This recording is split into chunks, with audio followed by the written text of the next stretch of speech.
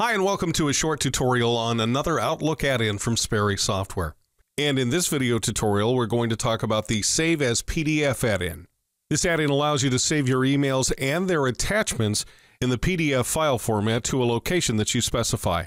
It can operate as the emails arrive or in a batch mode to convert entire folders all at once.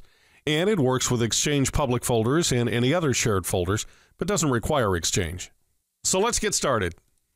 I've downloaded and I've installed the Save as PDF add-in, and I've already started Outlook. I've also already clicked on the Sperry Software menu item at the top right, and now we're going to click on the ribbon where it says Sperry Software so we can configure the add-in. The first tab, Email Settings, allows you to control which emails and/or attachments are saved as PDF files, using the automatic function, or you can choose specific folders and so on.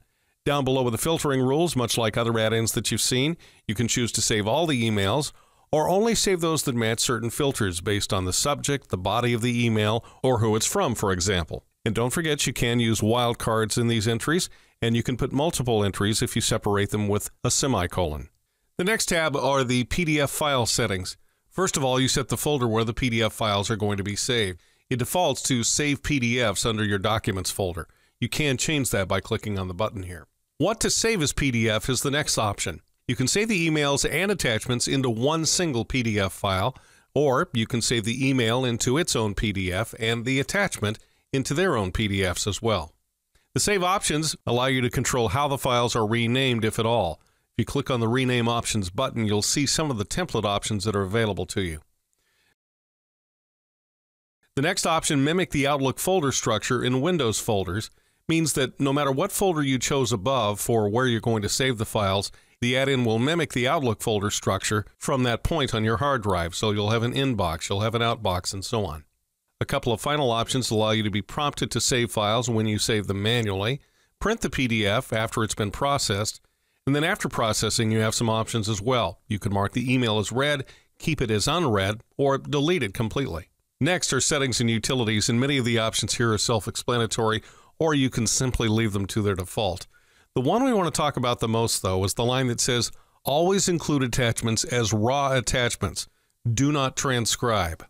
What normally happens is the add-in transcribes the attachments into the email. However, there is an option to leave it as a raw attachment.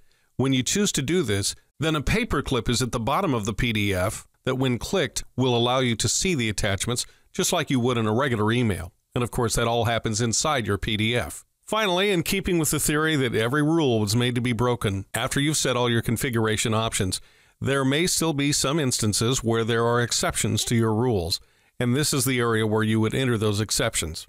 Again, the fields here are pretty much self-explanatory.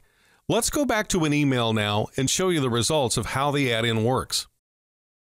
I've received an email here that has a Microsoft Excel spreadsheet attached to it.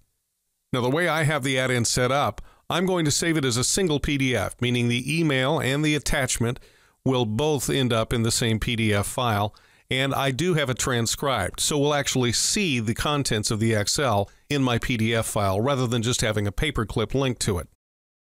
We see the email here at the top, and as I scroll down, we see the contents of the Microsoft Excel file in PDF format, even including the charts at the bottom.